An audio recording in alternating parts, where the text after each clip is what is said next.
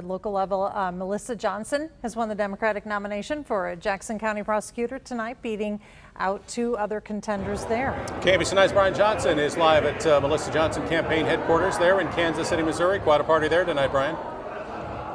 Yeah, the party here is at the Combine on Troost and 30th Street. Some of the people have started to leave, but what a night for her. She won with 49% of this, wrote more than double the next closest candidate. You can see some people are still here, but for the mass majority of them are calling it a night. One thing now she promises that she'll do if she's elected in November is to create a new property crimes division.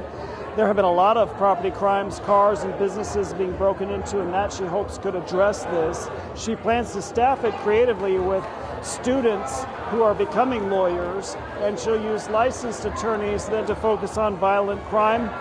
Other campaigns out fundraised her, but she says she won tonight because she was focused on the community.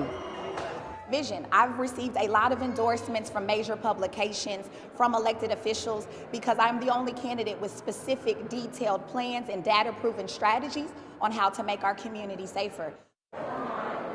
Even at this hour, this is a decibel reader. You can see it's 80 in here. A lot of noise, a lot of excitement as she moves on to the general election. She will face off with Tracy Chappell in November, who is the Republican candidate, who is unopposed, and who is the former prosecutor in Blue Springs. Live in Kansas City, Brian Johnson, KBC 9 News. Brian, thanks.